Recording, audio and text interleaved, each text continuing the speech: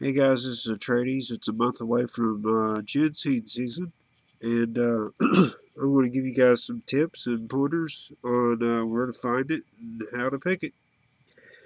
Uh, as we're looking at right here, this is ginseng. It's it usually starts off as a five-finger plant. Uh, you're only going to see the berries only during the first month of, and that's in September. After that, in October, you won't see the berries. It's an ideal time to see the berries and pick it out. But not all plants grow berries, so you need to know what to look for. Now, this is what you'll pretty much find, and you need to get an eye for this right here. Now, there's two other leaves that you can mistaken this with, and the two other leaves is an oak tree. The oak tree plants, they look just like this, and the other plant is is is a poison ivy, and poison ivy looks just like it, but it's a five-finger plant. But if you look on the end here, it bulges out on the end rather than narrows to a point. And that's how you can tell the difference between ginseng and poison ivy. Let's Google poison ivy, and so you get an idea what the difference is.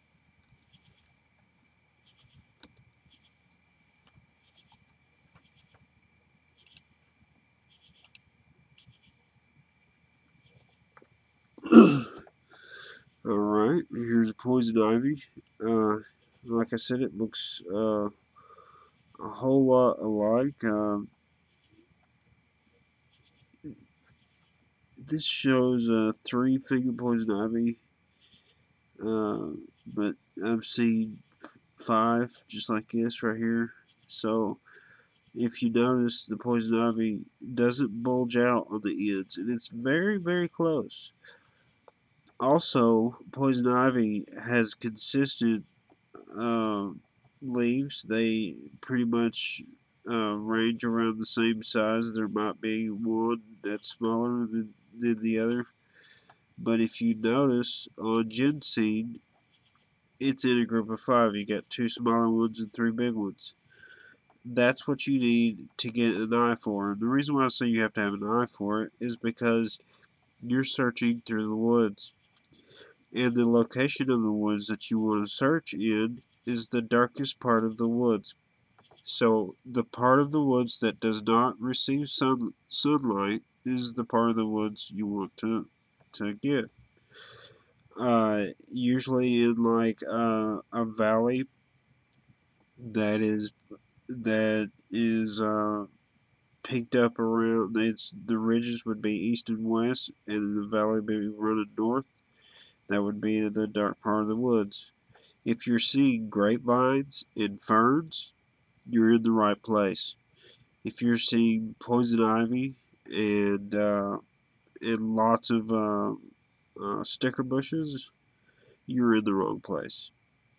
Uh, Now, don't let that turn you away if that's what you're seeing, and you're also seeing grapevines. The vines hanging from the trees and the ferns is a very, very good tip in finding these. So if you see these ferns right here, let me pop this one up so you guys can see what we're looking at here. Uh,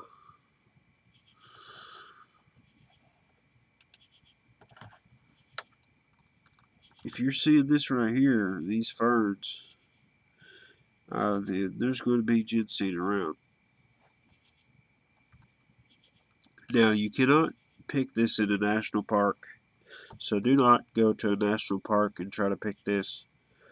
Uh, some some some places only allow three-pronged plants like this right here. This is what they say. Uh, that does not necessarily give you that does not necessarily tell you, the size of the root.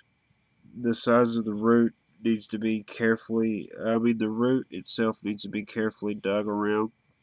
When you dig around this root, you want to dig, let's say this plant right here, you would want to dig around this plant on the outside border, and then gently get to the bottom of the root and take as much as the root out as you possibly can. And once you get the root out, at the top of the root where the stem is connected, pull that off and stick that stem back into the ground, because we want to repollinate and keep the ginseng coming.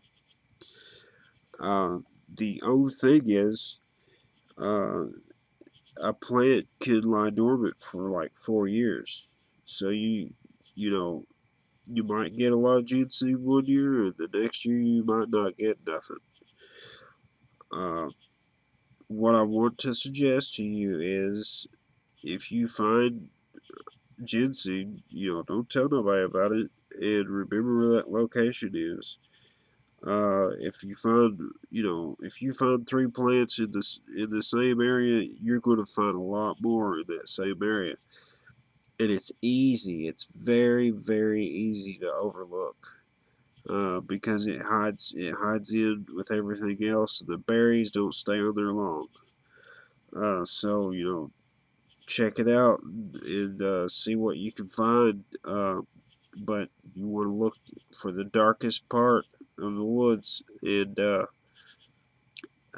I'm from Tennessee, so I usually find mine in we usually walk on the side of one side of the valley or the other, not usually right down the middle of the valley. Uh, it'll never be on the top of the ridge. You want to be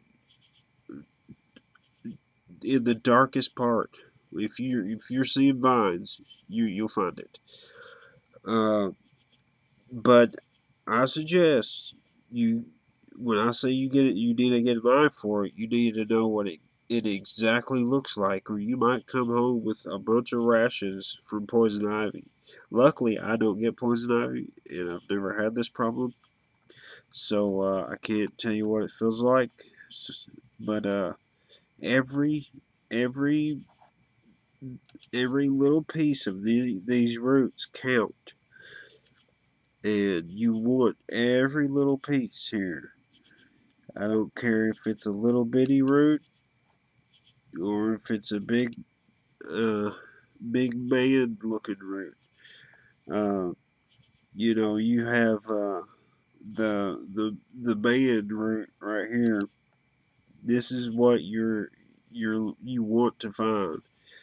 That's the dream root to find. Is that man root?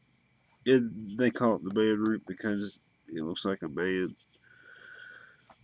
But that's the dream route to find. If you find that one, you might want to put it up and hold on to it for yourself, and kind of show it off to the people you're selling it to, and say, "Look, I can find these." Uh, and I recommend getting a cracker box and filling it up. That will give you about, I'm pretty sure that's about a pound. And right now it's going for $900 through $1,000. Uh, and where you sell this stuff is you could go to your local co-op, and you can usually find out who to sell to at a local co-op store. Okay, guys. I hope you liked my video. Subscribe if you want to see more stuff like this, and put a comment below. Tell me what you guys want to see, and if you have any questions about this, I am very experienced in the woods. I know what I'm talking about, So if you have any questions, I'll do my best to answer your questions. And I do read my comments. So uh, thank you for watching. See ya.